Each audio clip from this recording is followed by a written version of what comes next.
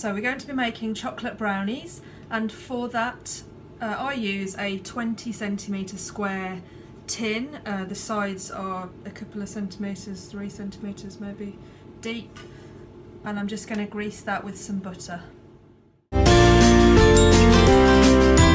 So then you need to melt the butter and the chocolate. In this bowl I have 200 grams of butter and 180 grams of dark chocolate. That's a minimum of 70% cocoa content. The butter, if you buy a 250 gram block of butter, it does have 50 gram markers on it. I've measured it today and the 200 grams is pretty accurate.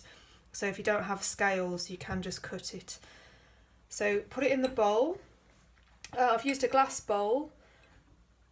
You can use anything as long as it's not plastic over the heat. The pan has boiling water in it. Just make sure the bowl doesn't touch the water, and I'm going to put that on a low heat and stir it until it's melted.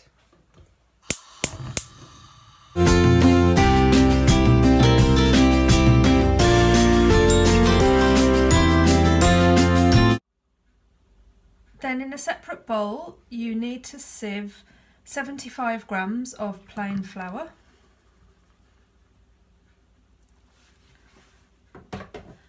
and add to that 50 grams of cocoa powder,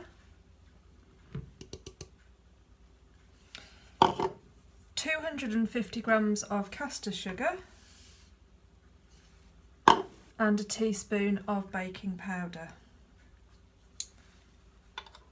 And just mix all that together.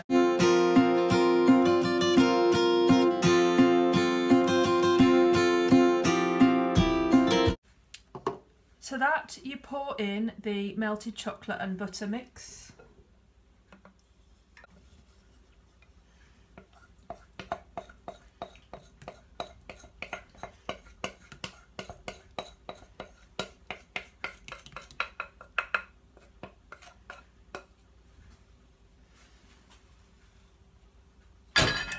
And you mix it until that's all combined.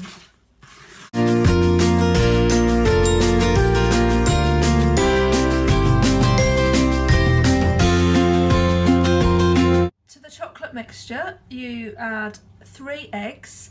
Now I break these and beat them slightly in a separate bowl, just in case you get any shell or a bad egg. And then pour the 3 eggs into the chocolate mixture. I'm just going to give that a whisk now to combine it all.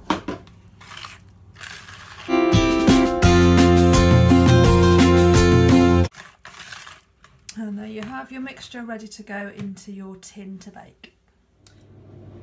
And then you want to pour the mixture into the pre-greased tin and bake that in the oven for approximately 20 to 25 minutes. It's worth checking after 20, and that's at fan 180. So just pour the whole mixture in and then spread it out so that it covers the whole tin.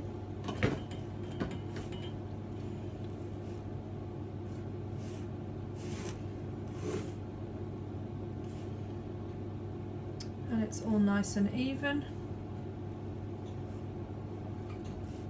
And then we're going to put that in the oven. The brownie's been in the oven for 20 minutes, and I'm going to check that it's done by testing it with a skewer.